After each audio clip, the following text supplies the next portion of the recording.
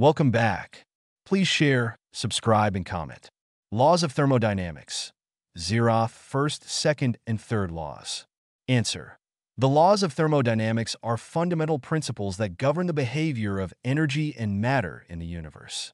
These laws describe how energy is transferred and transformed, and they have wide-ranging applications in various fields of science and engineering. The Zeroth law of thermodynamics states that if two systems are each in thermal equilibrium with a third system, then they are also in thermal equilibrium with each other. This law establishes the concept of temperature and forms the basis for temperature measurement.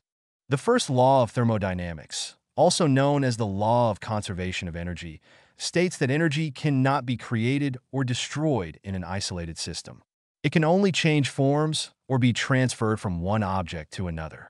This law is often expressed as the equation delta U equals Q, W, where delta U is the change in internal energy, Q is heat added to the system, and W is work done by the system.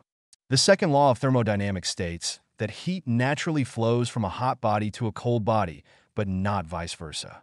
It also introduces concepts such as entropy, which measures the amount of disorder or randomness in a system. This law implies that processes tend to move towards a state with higher entropy. The third law of thermodynamics states that as temperature approaches absolute zero, 0 Kelvin, all processes cease and entropy reaches a minimum value.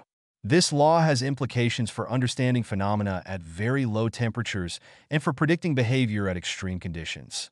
These laws provide a framework for understanding how energy behaves within different systems and have profound implications for fields such as engineering, chemistry, biology, and environmental science.